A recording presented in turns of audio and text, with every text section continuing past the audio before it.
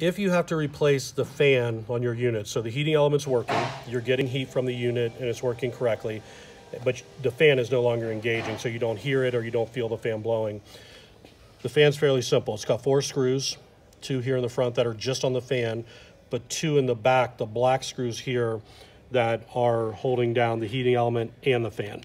So they're longer screws. You just take them out.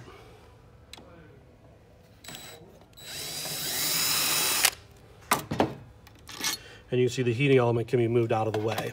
Still attached, it's fine. These 2 screws then would need to come out. They're longer as well.